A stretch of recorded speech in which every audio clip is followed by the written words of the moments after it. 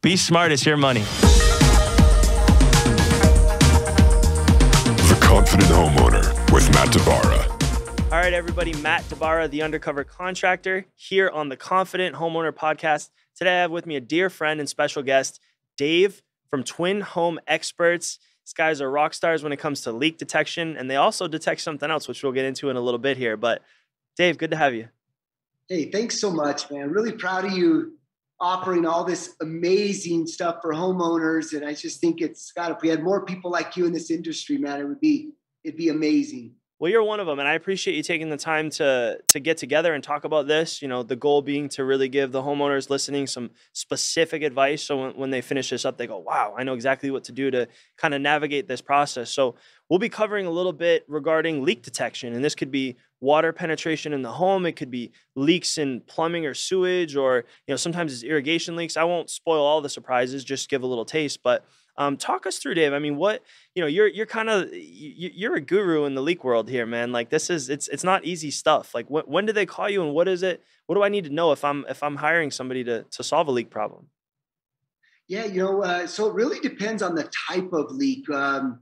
We started off as plumbers in the early 90s, and the plumbing world really gave us a really good understanding of how a home is built.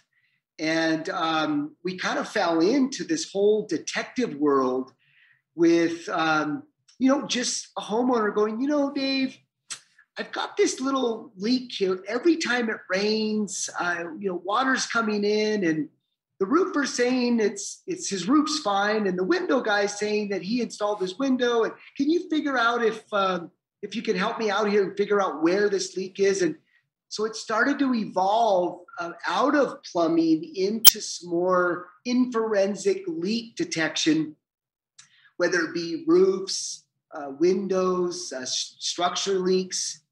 And we just started spending a lot of time focusing on those type of leaks, and really became the leaders in the industry with really solving these mystery leaks. And something I'm really proud of, and it's amazing. We started actually creating a YouTube channel on educating the homeowner on what to do, on how to find a window leak or a ceiling leak. And it's really been extraordinary with the feedback that we're getting and all of the challenges that we're getting from all of that educational content that we're offering out there. So it's been super, super helpful.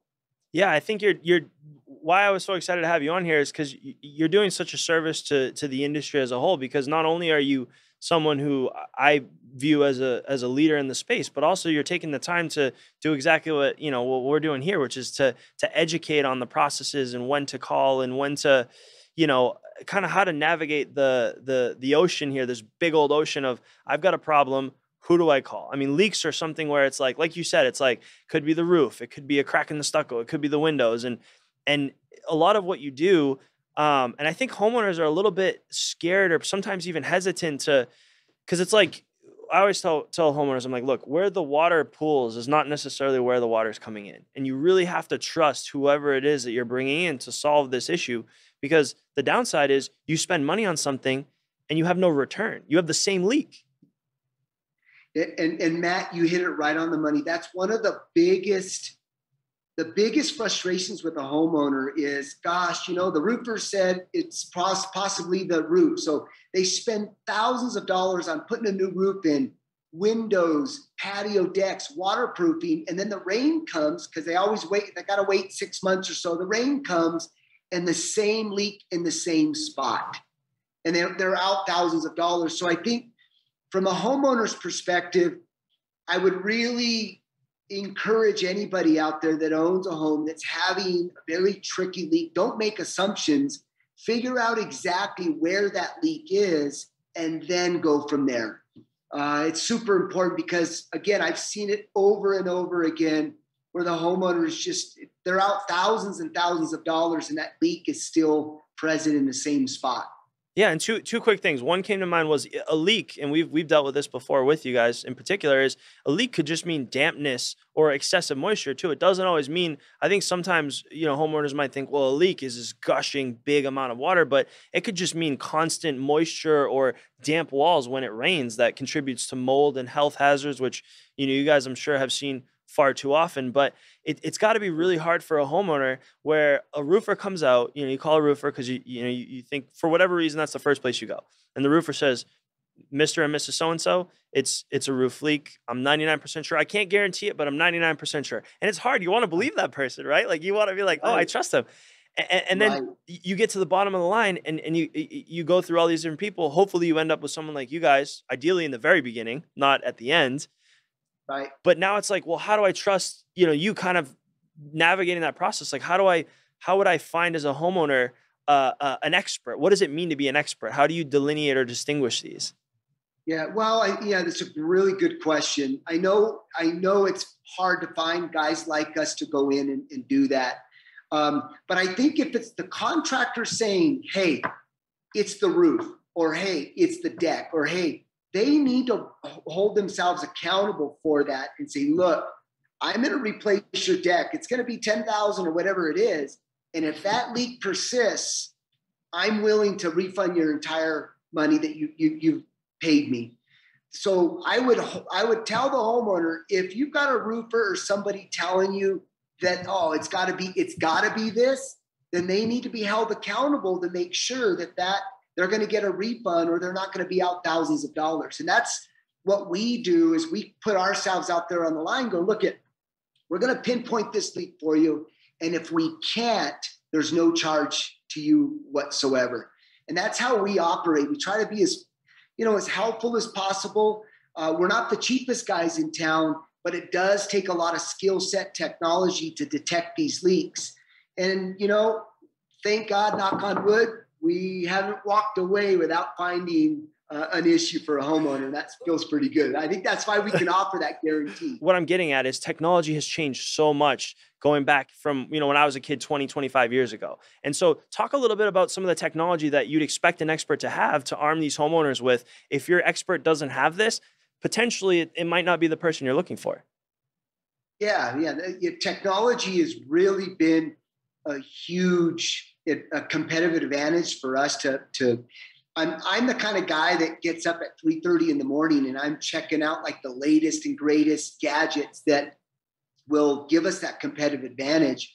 One of them is our UV non-toxic smoke technology that puts out an abundance amount of smoke without creating any cross-contamination into an environment, meaning we can go into an office space and it'd be 50 secretaries working. We can go in there and blow this smoke everywhere, and it's not going to cause any harm. And that's something that I found that's been amazing to find: window leaks, deck leaks. So, and I've never seen anybody use that type of technology. We also use it for sewer odors, that people can't find. We're able to use that technology to pinpoint that type of small leaks or breaches that are causing havoc to homeowners. So yeah, the technology is great. And then, there's some older style equipment like the acoustic equipment that's been around for a long time. We still use that for water pipes. Our micro cameras and sewer cameras that we use to feed down pipes. Some of the older electronic leak detection still works to this day. We use that for all of our water pipes and listening devices inside walls and stuff. So, it really depends on the situation. But yeah, technology, we're always trying to figure out new ways to really help facilitate some of these difficult leaks that we're always trying to find for homeowners. But yeah, I think a homeowner that is experiencing a plumbing leak, some of the questions to ask a contractor is, hey, what type of equipment do you have? Do you subcontract that out, or do you do it in-house? Because a lot of times plumbers will go out, but they don't really have the experience and the knowledge to detect leaks. So then they bring a third party in. And I think that right there causes a little disconnect for the homeowner. So I think the homeowner just needs to deal directly with the experts. So again, there's no disconnects. It streamlines the process a lot better. That would be a helpful tip from my standpoint, just from all the customers that I've seen over the years get frustrated with this type of work. What are the most common leaks and areas that you see that a homeowner should be on the lookout for? Like you mentioned sewer, right? As you know, a light sewer smell. I know some homeowners get accustomed to that, and they're like, "Well, I had somebody out, and they said it was no big deal," and so they get a whiff every now and again. And so, what are like the common areas that you see that there is actually a bigger underlying issue, but to a homeowner, you could just, you know, because you're not doing it every day, you might just walk by it and think, "Oh, no big deal." Yeah. Well, sewer odors, you know, I would say 99% of the time, homeowners cannot deal with that nauseated smell. I mean, we're getting calls all the time. Again, that's a lot of YouTube video content that we produced out there, and it's crazy on some of the things that we find. The latest sewer odor that we found was a guy out in Orange County who remodeled his house about 8 years ago and had an electrician. I've never seen this in 30 years of my career. Electrician ran his drill through the ceiling and it went right through the toilet pipe, the wire. And he pulled the wire through the toilet pipe, not realizing it. And he's been having a sewer odor ever since, and no one's been able to detect it. Oh. So we brought out all our, you know, smoke testing and all our cameras. We went out there. He found us on YouTube, went out there, smoke test. We got a little bit of a smoke coming out of the return air conditioning. I pulled the return off, and it was just a real tight space, but I knew I had to get my head inside there. So I'm crawling under there, man, squeezing my body, going, "Oh my God, I hope I can get out of here." But I turned my head down the joist, and there it was, just smoke spewing out. We opened up the ceiling, and there it was, a wire going through his sewer pipe. Wow. It was unbelievable. And it had been there for how long, you think? It's been there he was fighting it for 7 years. It's crazy. Unbelievable. Yeah. That's crazy. But one of the things that I really want to, especially in California, a lot of the leaks that seep in, you were talking earlier, Matt, about, you know, the moisture, the slow leaks, those cause the most damage to a home. And what we're finding is a fungus called Porrhea incrusata. We call it the house-eating fungus. And literally, if there's any sort of contaminated roots right up against the house with moisture, that fungus will grow up inside the walls and start eating at suck the nutrients out of the wood. And it's like the blob. It'll just wreak havoc and eat up the entire house. Wow. So we're having to go and investigate how that Porrhea incrusata is growing into a home. And people don't realize it until they start to see, we call it a vomiting effect of this fungus that will literally start to vomit through the electrical baseboards, through the windows. Oh. And they'll just wake up one morning and see that. And then they go, "What is that?" And mold experts will come out and then say, "Hey, we can't touch this. This is a fungus. You need an expert in that." And that's something we have to go in and detect how water is seeping into the home first, and then find out where this Porrhea incrusata is growing in from. It could be a root growing 20 feet from the home.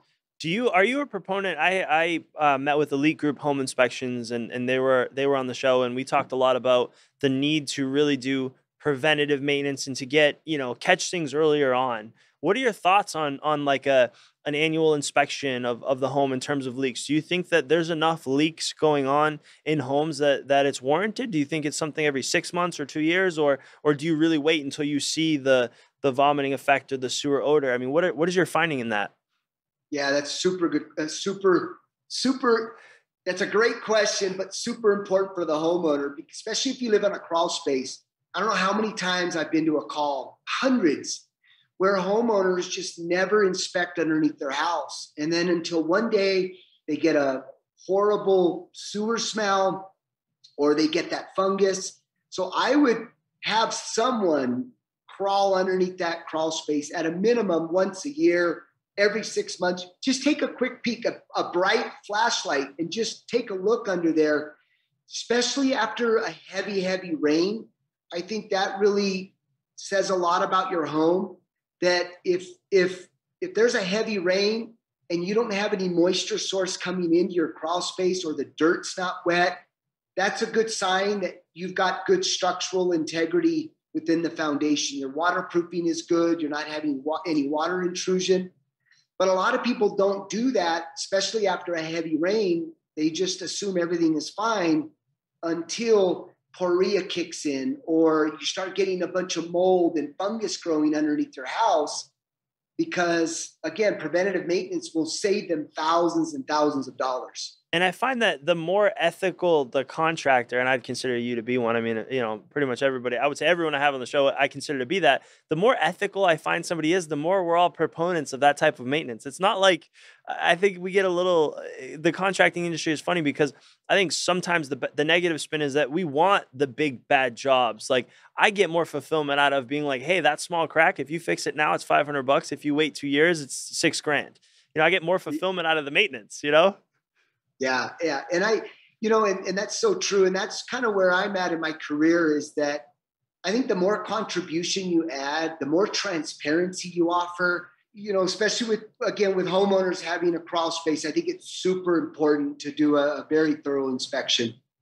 At least, again, after a heavy rain, I think people just assume everything is fine. So really spend the time to crawl under there with a bright flashlight and just kind of observe your structure, make sure the soil's not damp, so you don't get any of those secondary damages that cost thousands and thousands of dollars.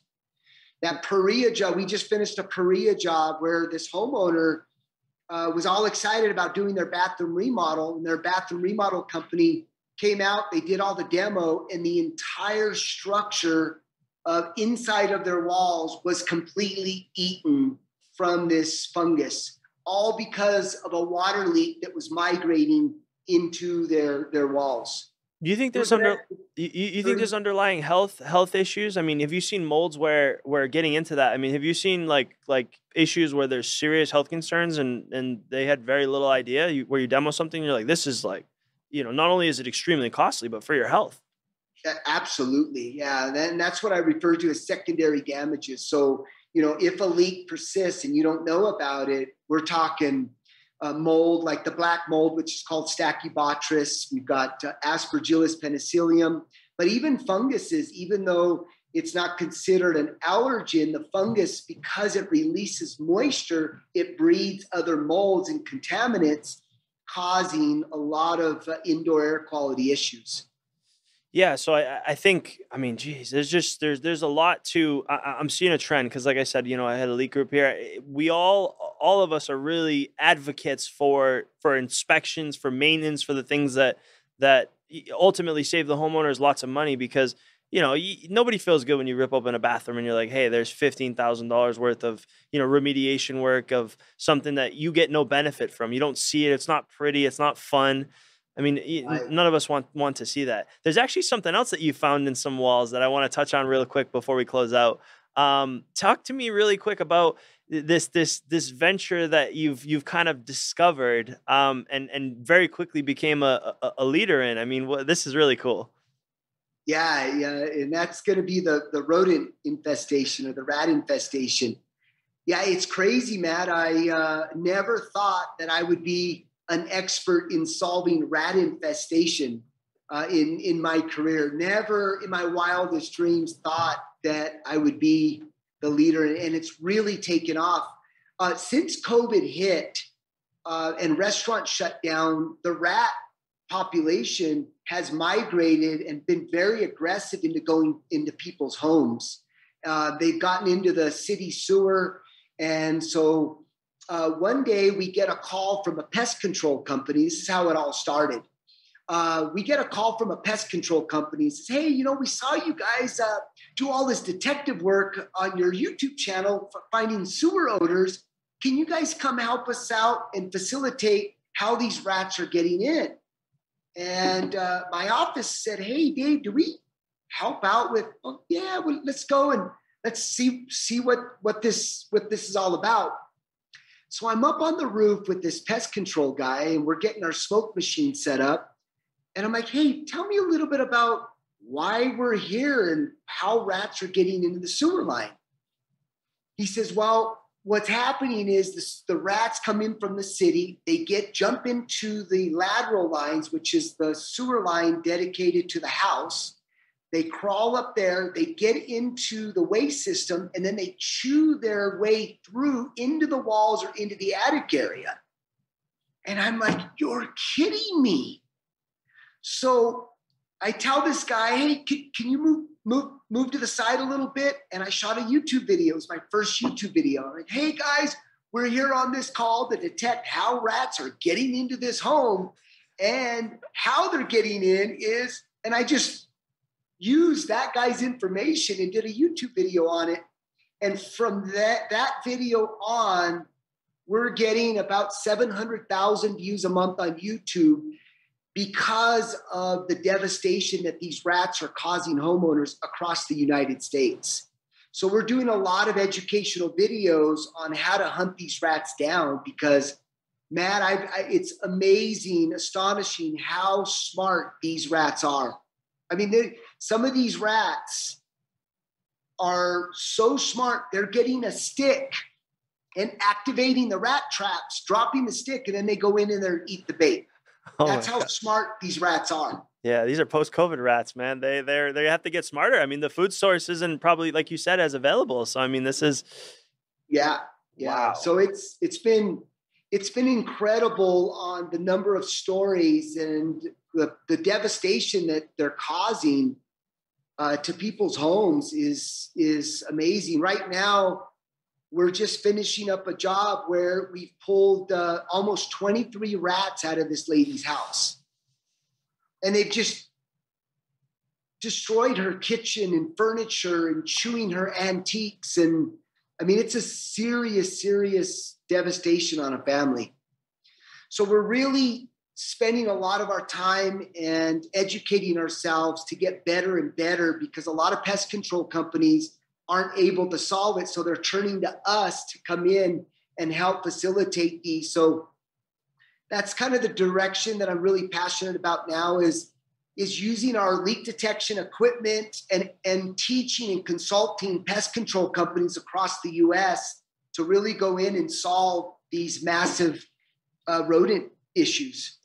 Well, yeah, I mean, nobody wants guests that aren't paying rent. That's for sure. In their homes, but especially, I mean, I remember growing up, we had a squirrel in the walls, and that noise. I mean, when you hear that noise in your wall, it is like something that you will never. I still to this day can hear that scratching noise, and it was like next to my bedroom as a kid, and it was like this, and I'm like, that's in the wall. That's not outside. That's a whole nother, Yeah. We had a customer recently that actually changed his sleeping schedule. He sleeps during the day and then does his work at night because the scratching sounds were so bad. He couldn't have a normal sleeping schedule. That's how serious it is. Yeah.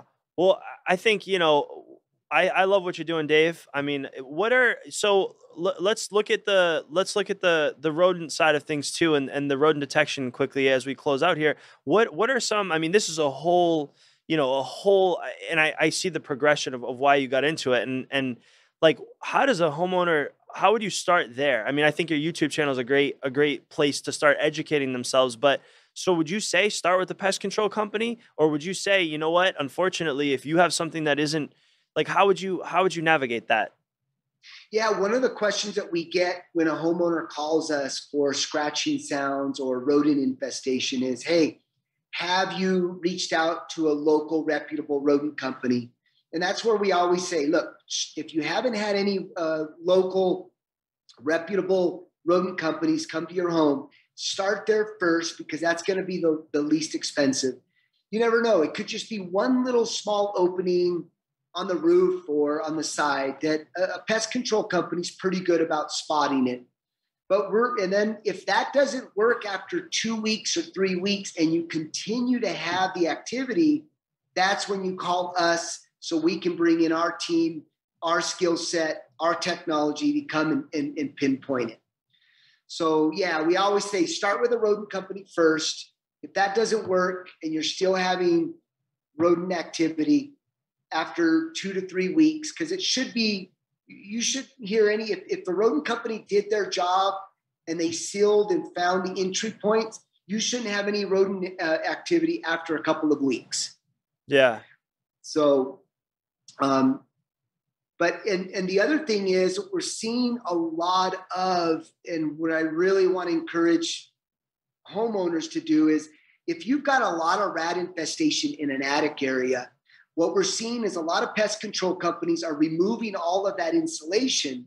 And then the next day they're pumping in brand new insulation, but they really haven't confirmed that the rodent infestation has stopped. And what happens, all that brand new insulation in the attic now becomes contaminated with urine, rat droppings. And so we always say, pull the insulation, sanitize, treat, monitor for a couple of weeks, make sure you have no more activity. Then 3 weeks or a month, come back and do the insulation. That's really a big issue that we're seeing in the pest control industries. They're so excited to just get the job. They're pulling the insulation and then going right back with it, but they haven't really solved Mrs. Jones' problem. And then they're back to square one again with all of those contaminants. So that's a big key there that I really want to let homeowners know, is just be patient. Don't be in a rush with putting your insulation back until you know for sure you've stopped the rat infestation. Well, Dave, I mean, I think we covered a lot. You're like the modern day Ghostbusters of rodents here. It's like calling the heroes when you need it done and done right and done once. And I think, I love to joke and be funny, but I think that, what you're doing is so admirable, because you're really taking and for homeowners, I think I want to make the distinction, because like what you're doing, Dave, is all the low hanging fruit's been picked, right? So you're stepping up and doing the stuff that's hard to do, that's hard to find, that requires you to give these guarantees where you're really putting your neck out on the line on every job. And so I think one of the key takeaways for homeowners that I want to give is that if you're going to hire somebody to solve these hard to get problems, and you said this earlier, Dave, but to summarize is make sure that they're willing to stick their neck out for what it is that they're doing. And, because you do that on every job. I think it's just like, it's fascinating to me that all the low hanging fruit, all the easy leaks, all the easy, like basically what you're saying is the easy rodents, those simple things, which are probably quick and easy money, fast money, are gone, and you're coming in for the hard cases. So I think it's admirable that you do that, and everything that you do. I really appreciate your time here. Oh, no, thank you, man. I really admire what you're doing. I get inspired by what you are offering this industry, which is much needed. So I really, really praise you for that, man. Thanks, Great Dave. job. Great Thank work. you.